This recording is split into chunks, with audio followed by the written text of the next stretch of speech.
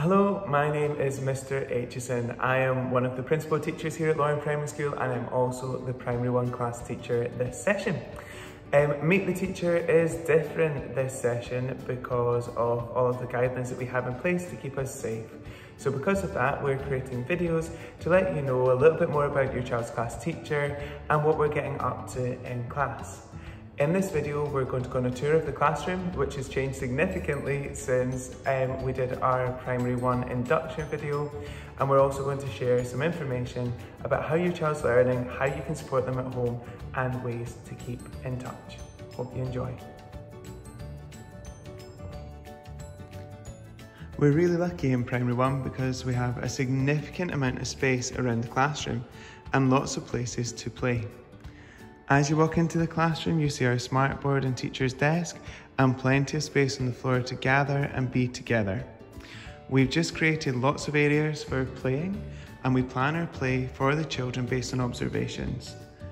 Our fire station has been a huge hit for learners, and they enjoy creating lots of different stories about emergencies and how to save people. We've recently opened a shop. This shop has come through observations of children trying to sell items in class. We hope to give them the chance to have some open-ended play around the scenario of a shop. We don't have many tables in Primary 1, but the tables that we do have are used for writing, for creating letters, for counting. Usually in the morning, our table here is set up with shaving foam or pasta, giving the children a chance to make as they come in. Our other table is set up with whiteboards to give the children the chance to write new sounds and new letters every day. In the middle, you'll see that we've got a whole range of resources for the children to use. They're all labelled with visuals so that we can see where things are, and as Mr. Richardson likes, to keep them tidy as well. Up the back of the classroom, we have our teaching table. This is where we deliver lessons during the day to small groups, whilst the other children are out playing in the classroom. We've set up a theatre area in the class, and we've been making Toy Story puppets. This is all to do with our Mad About topic, in which we're focusing on the 2010s. Mad About stands for music, art, dance and drama. This is our way of delivering drama, and we're looking forward to seeing how the children play with this station. We have tough trays in class too. Tough trays are areas that are usually set up. This tough tray has been a pond. It has been most recently a shiny tough tray with reflections, lights, using mirrors, and we've now set it up as a doll's house because the doll's house has become really interesting and really a point of focus for children's learning. As you can see, there's lots of spaces in the classroom for the children to play, but we also have displays too. This is our class charter. Our class charter is based on the UNCRC Children's Rights. As a class, we have a discussion about what we want and what rights we want to have. We've chosen the right to be safe, the right to be educated, and of course, the right to play. Really working on our school ethos in the past few years at Lauren. We have 3 school rules: to be ready, respectful, and safe. And you'll see that they're tied together with visuals that the children recognise. We talk about being ready for learning, we're respectful to each other, and we make safe decisions. We've also been working on our school values. These are the 4 things that we hold important to us at Lauren. Diversity.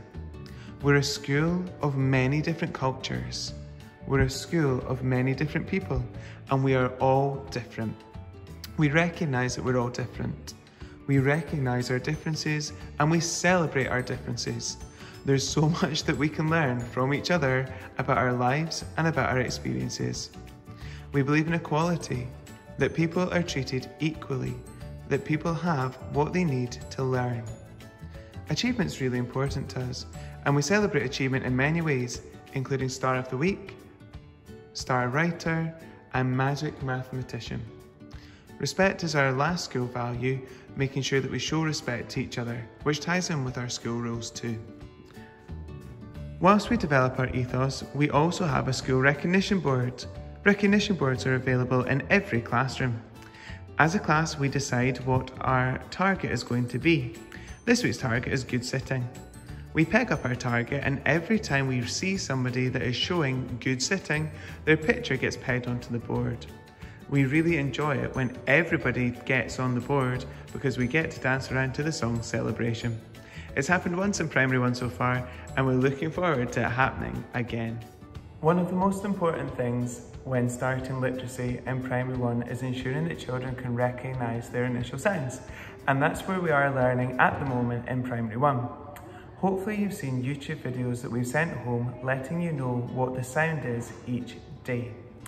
A typical Read Write Ink lesson starts with introducing the sound, for example, eh, and I take it in turns to say the sound and the children repeat it back. After we've done that, we look at what the sound looks like. We draw it on the board for the children with a little cartoon to try and help them recognise the sound. So for example, when we have eh, on one side we have eh, and on the other side we have an insect. After that, we look at pictures to do with the sounds. Again, you will be able to see a full video on the school YouTube channel for each of the sounds. As we introduce the sounds, we talk about things like insect, instrument, itchy, and invitation. Once we've explored the sounds, we then hide the sound in packs of other sounds. We say the sounds as they're shown to us. A, I, D, S, T, M. We then look and see if we can find it as quickly as we can. Once we've done that, we're introduced to Fred. Fred is a frog, and Fred can only speak in sounds. Fred will tell the teacher a word, for example, it, and we'll ask the children to repeat it back. We're looking to see if the children can say the initial sounds, it, and if they can start to blend them together to say the word sit. A typical Read Write Ink lesson then allows the children to go and play, whilst I take children over to the teaching table and we start to write out sounds using magnet letters. In terms of numeracy and mathematics, we spend a lot of time in Primary 1 exploring numbers and focusing on numbers and number processes. However, we do ensure that we focus on all other aspects of numeracy and mathematics too, things like 2D shapes and 3D objects, angles, time including days of the week and months of the year. We gather together as a class and I show children images that look like this. In this style, we're having a number talk. I'd ask the children to show me with their thumbs if they can tell me what they can see, if they can find another way to say it, or any other ways. A child whose hand looks like this tells me that they've got 4 strategies to tell me what's on my picture. Now, children might say things like, I can see circles, I can see black dots, I can see a white page, and we encourage that discussion. It's extremely important. You might get children that say, I can see 4 and 1. I might get children that can say, I can see 5 dots and I counted 1, 2, 3, 4, 5. There might be children that say they can see 3 and 2. There might be children that see 3 here and 1 and 1. It's a fantastic way for showing the children ways that we can count and work together, but not everyone needs to get to the answer in the same way. We then build onto tens frames. A tens frame looks like this. It's made up of boxes and it's made up either 5-wise or pairwise. Now again, I'm asking the children, say what you see. So there might be children that can see 2 and 2 and 2. And already we're starting to count in pairs. There might be children that sees 1, 2, 3, 4, 5, 6. They might see 3 and 3. If they're going further on in their stages of development, they might see this as 10 with 2 and 2 missing. 10 subtract 4, it makes 6. Again, we're letting the children have the opportunity to share their way of thinking and showing that we can get to the answer in many different ways, starting to build up those strategies. We use as many visual resources and practical resources during numeracy and mathematics as possible. One of the main resources that we use in Primary 1 is Numicon. Numicon is also based on a tens frame, looking like this. So if you see in the shape, we've got 2, 4, 6, 8, 10 dots. Now, we've got a tile for every shape. So for example here, I'm holding 5. We can ask the children to show me 5, We can ask the children with this device what 10 subtract 5 is, how many more do I need to add to 5 to make 10. There's lots of open-ended things that we can do with Numicom, but this visual supports the children in seeing a representation of number. That way we don't assume that they just know the number in their own head. There are many ways that we can see the numbers that we're working with the children. It's really helpful if you can start to promote with them at home different ways of seeing each individual number. Health and well-being is really important to us, particularly returning back to school after the COVID-19 closure. The City of Edinburgh Council have a programme called Building Resilience. Throughout Building Resilience, we follow the actions of a character called Skipper, and this is Skipper here.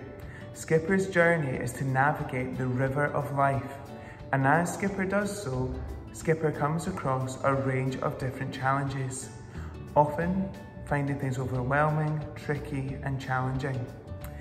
As Skipper navigates the problems, Skipper builds up a range of strategies, and these strategies can help us to be resilient in tricky times.